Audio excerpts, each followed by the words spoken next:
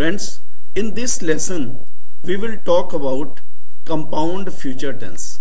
Compound future tense. And compound future tense, it represents the imperfective aspect.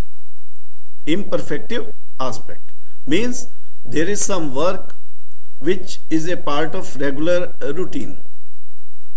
It is not that only once it is going to happen and thereafter it will be finished.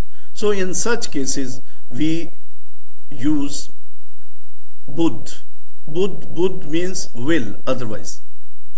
So it will be a sentence which will be totally as per present simple. Only the tail of bud, word bud, B-U-D, bud, it will change according to subject. As you know, in present simple, I will means ya budu, u will be there. You will informal, ti budesh. Similarly on, ana, ano, it will be budit. It will be budit. Me will be budim. We will, me budim. Then we which is formal, it will be we budite. And again ani means they will, it will be ani budyut.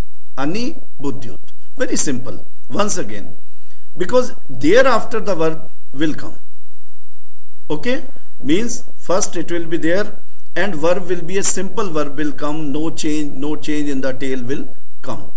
Like this, we can use word igrat. Igrat is play.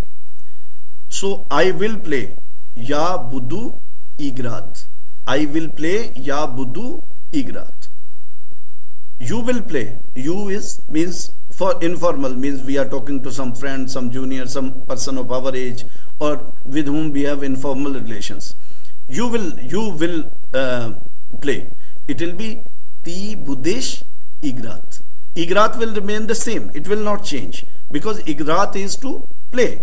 Igrat, because after subject bud word is changing, the tail of the this word bud is changing according to subject.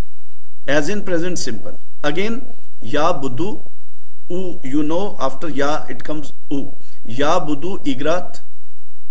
Ti budesh igrat means you will play. It is second person informal. Then on, again on, ana, ano, same thing will come, budit. On budit igrat. Then me budim igrat. Then we budite igrat. And ani budyut igrat. So there is not much difficulty in this, that instead of changing the tail of the verb, will, arthat bud comes in between, and this bud changes the tail as per the subject, and thereafter the regular verb will be in its original shape. So we have taken one example, ya budu igrat. Another example will be ti. So ti, it is ti budish gavarit. Ti budish gavarit. In case we take this gavarit word, it will be ya budu gavarit. Gavarit means to talk. I will talk. Okay, I'll speak. Then ti budish gavarit. On budit gavarit. Me budim gavarit. We budite gavarit. Ani budyut gavarit. So it will be like this. Now you see, there is one exception in English and Russian. Means in English you say, in case we are talking about simple tense, it will be ya igrayu vi igru. I am playing the game. Ya igrayu va igru. I am playing the game. So I here in simple present doesn't make a difference whether it is a male or female.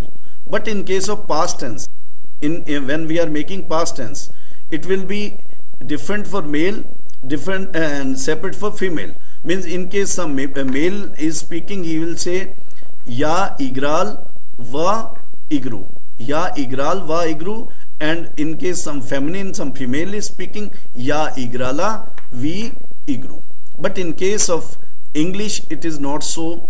The past tense, that it is changing the position as per the verb is changing the tail as per the gender. It is not there in English.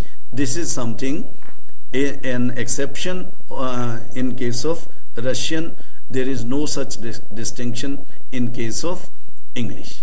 So my dear friends, compound future tense, it is not that much difficult. Very simple, that you have to take the word bud and accordingly you have to change the subject. Ya budu, ti budesh, on budit, mi budim, we budite, and ani budit.